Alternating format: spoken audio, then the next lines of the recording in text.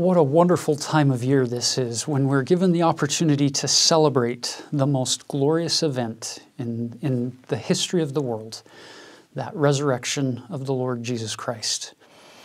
I love the opening lines of that beloved hymn, "I know that my Redeemer lives." What comfort this sweet sentence gives. He lives who once was dead. He lives, my ever-living head. I want to approach this subject today from a slightly different angle. I want to change one word for a moment and let's explore what happens. I want to change the word from lives to lived. I know that my Redeemer lived. Now, what do I mean by that?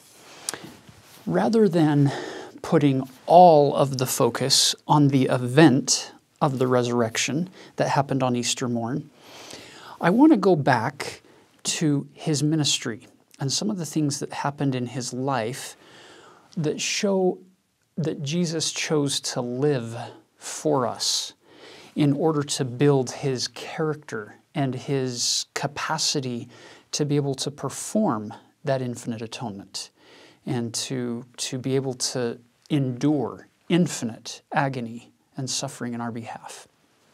So, to begin with, in Matthew chapter 4, Jesus endures 3 intense temptations from the devil. Now, stop and think about that for a moment. He did not allow himself to indulge in any kind of sin. He didn't allow himself the capacity to give in. He lived for us through those temptations, and he withstood them, thus making it so that he would be able to still qualify as our Savior and as our Redeemer down the road. Next, everything that Jesus taught, everything he shared with the people, either through parable or through direct teaching, shows us that he is living for us by showing us how we can live. In fact, at his Last Supper, there's a fascinating little interchange that takes place there. This is in John chapter 14, verse 5, where Thomas, one of his apostles, says, "Lord, we know not whither thou goest, and how can we know the way?"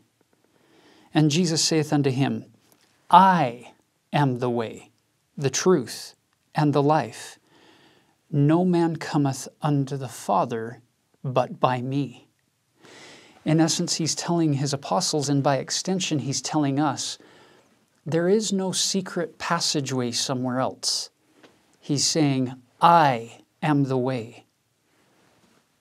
I know that my Redeemer lived is an invitation for us to explore his life and to see the way he lived his life so that we can better emulate it, so that we can follow him and become more like him in the process, as Thomas and those other apostles learned on that beautiful night 2,000 years ago. Then we have the miracles that Jesus performed. He healed, he fed, he sustained, he calmed, he gave life to the dead and sight to the blind, and a new lease on life for those who had leprosy or who were lame or halt or withered in any manner. I love that Jesus didn't just do these things in isolation. He did them so that we could see his power not only in their life 2,000 years ago, but that we could see his hand reflected in the miracles that he brings into our life today, and by extension, the invitation that we walk with him and do the things that he has done so that we likewise can look around at those miracles, both big and small, that need to be performed for people who are struggling all around us, whether it be lifting up the hands that hang down, or feeding the hungry, clothing the naked, or giving powerful reassurance to people through blessings or prayer, or through our very presence to mourn with those that mourn, or comfort those that stand in need of comfort, or to help those who are struggling in any way. He lived, and he showed us then how to live. Then we bring the story to Gethsemane's doorstep, where he is ready to begin that infinite atoning sacrifice.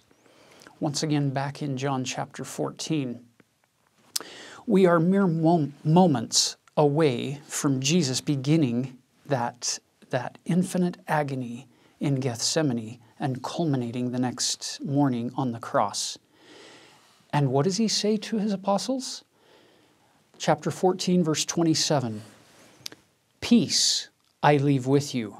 My peace I give unto you. Not as the world giveth, give I unto you. Let not your heart be troubled, neither let it be afraid.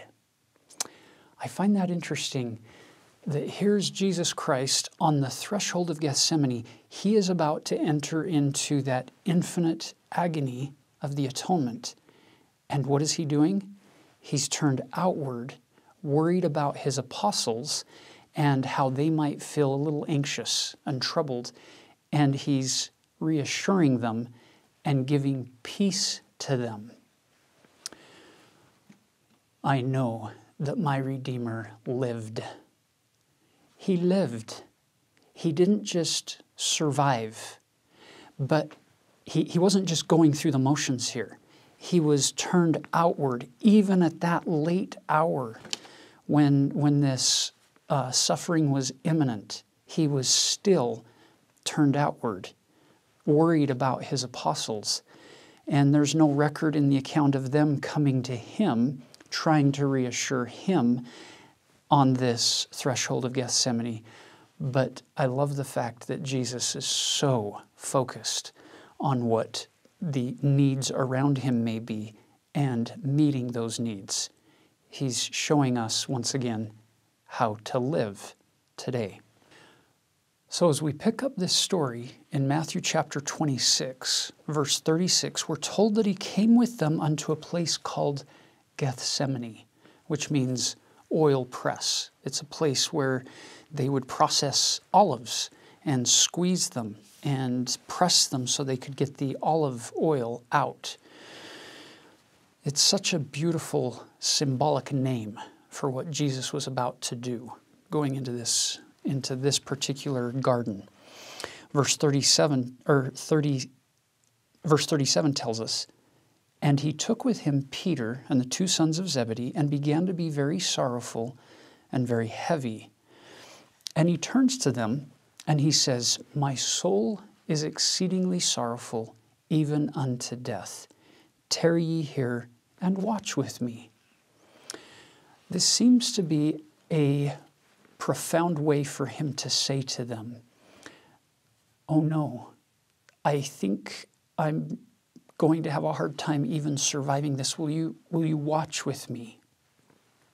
And then he leaves them there, and verse 39 tells us he went a little further and fell on his face and prayed, saying, O my Father, if it be possible, let this cup pass from me.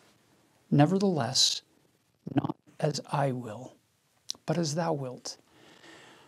This, to me, is such a critical moment in this story of Jesus' infinite atonement, where it hits him with that full force up front, and he falls to the ground on his face.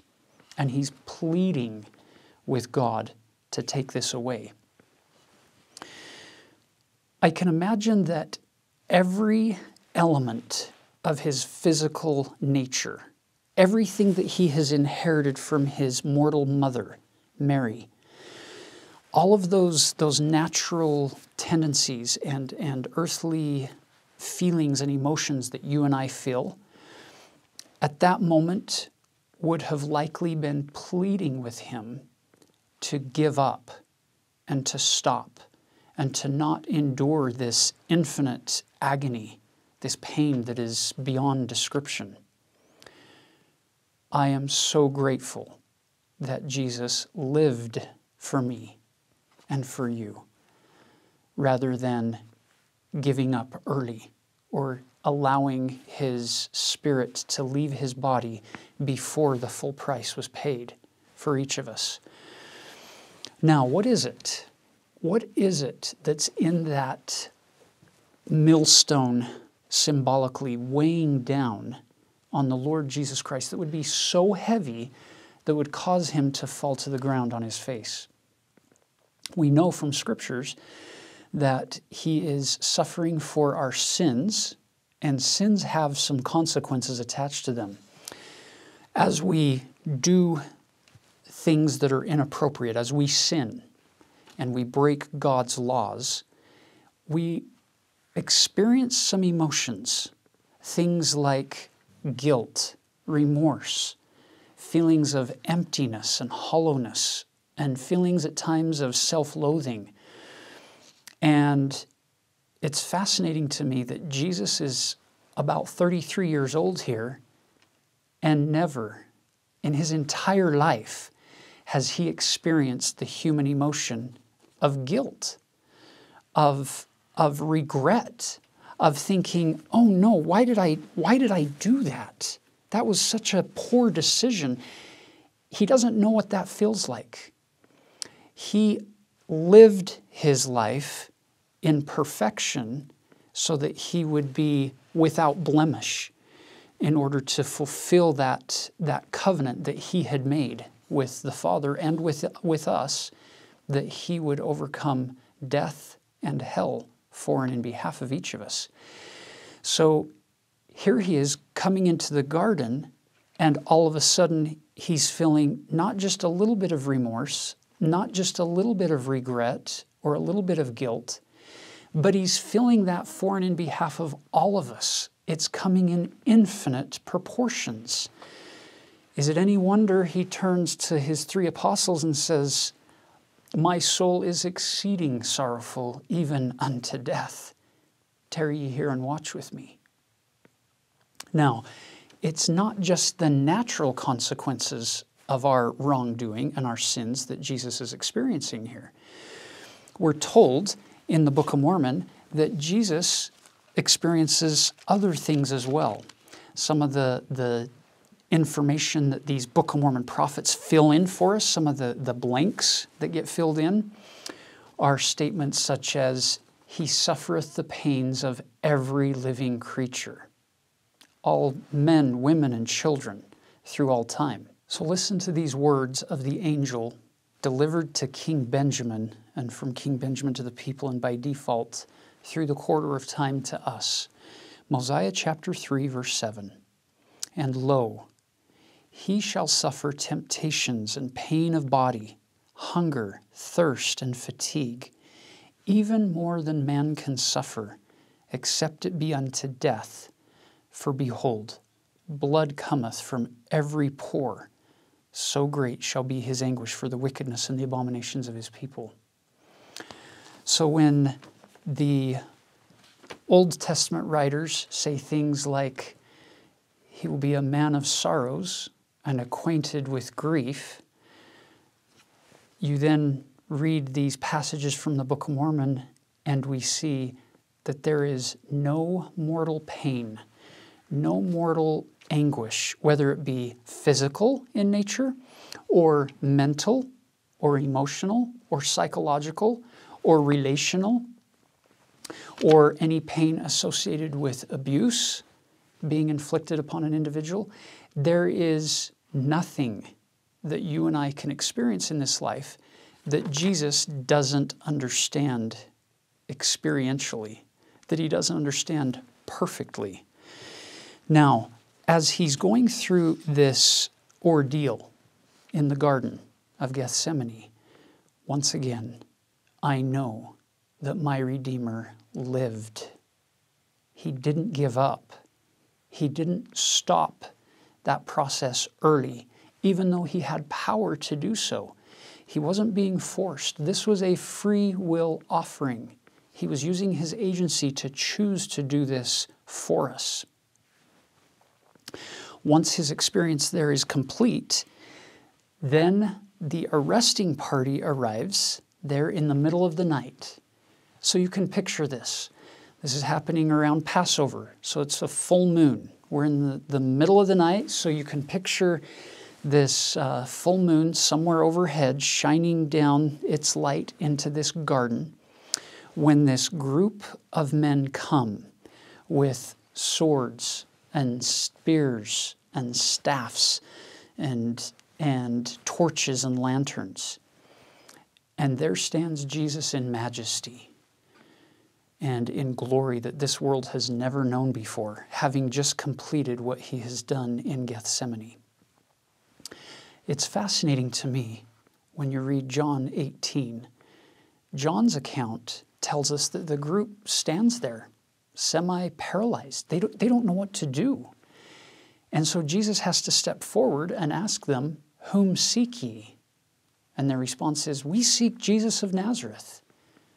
And his answer was, "I am," or in the Greek, ego eimi, implication being that he just introduced himself as the great I am from the Old Testament, Jehovah, the God of the Old Testament.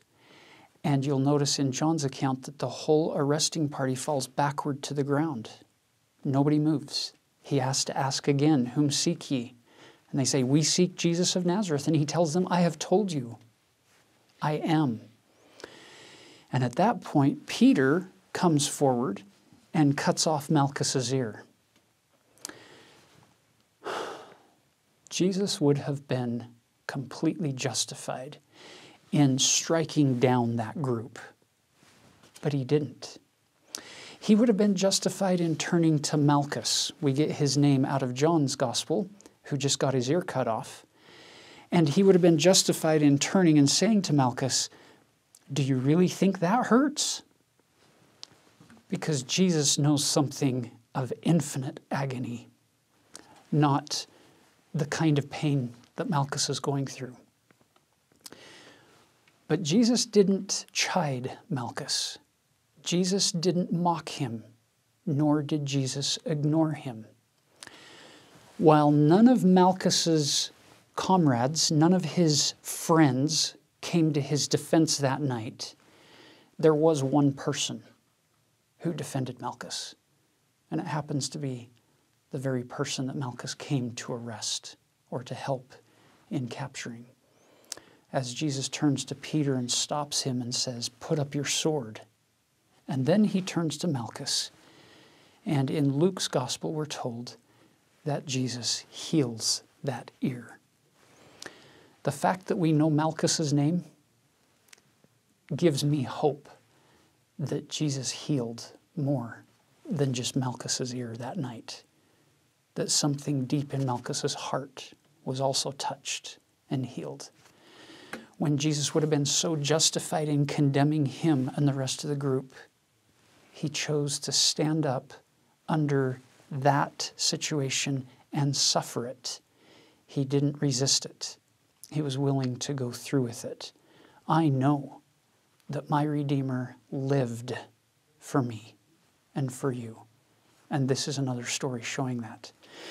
Now, he's brought to the trials.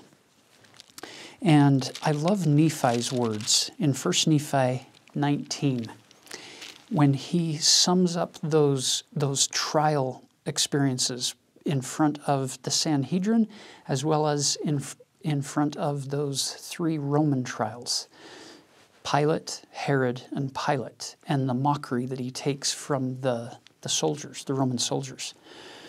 Listen to verse 9 in 1 Nephi 19.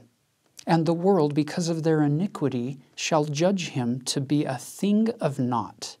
Wherefore they scourge him, and he suffereth it.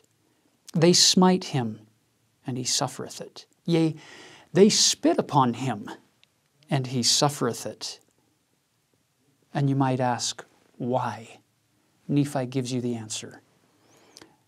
Because of his loving kindness and his long-suffering toward the children of men. I know that my Redeemer lived for me when everything in his physical nature would have been pleading with him to give up or to stop the abuse that was being inflicted upon him by these wicked people who are abusing him senselessly. To use Isaiah's phrase, he gave his back to the smiters and his cheeks to them that plucked off the hair. And at any time, Jesus has the power to stop it. But he didn't. He suffered it, which means he allowed it. He lived for us so that he could fulfill an infinite atonement. Now, Jesus is placed on the cross. It's ironic to me that the first thing we have recorded coming from him after being placed so cruelly on that cross and having been treated so terribly by those soldiers, the first thing we hear from Calvary's cross is, Father, forgive them, for they know not what they do. Jesus lived for us. He's showing us an example of how to live. He's giving us the way to handle difficult situations in our own life that come forward. Now, we're told that from about noon to 3 p.m. on the cross, thick clouds gather, darkness gathers, and the full weight of Gethsemane is going to return to him, but now on the cross, lifted up, stretched out, and hanging there on that cross. In that situation, President Russell M. Nelson said, tying in Gethsemane with Golgotha, he says, under the direction of his Father, he was the creator of this and other worlds. He chose to submit to the will of his Father and do something for all of God's children that no one else could do. Condescending to come to earth as the only begotten of the Father in the flesh, he was brutally reviled, mocked, spit upon, and scourged.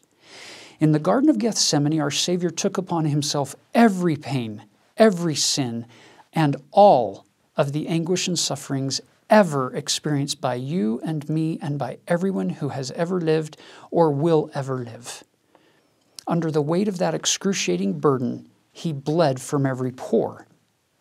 All of this suffering was intensified as he was cruelly crucified on Calvary's cross.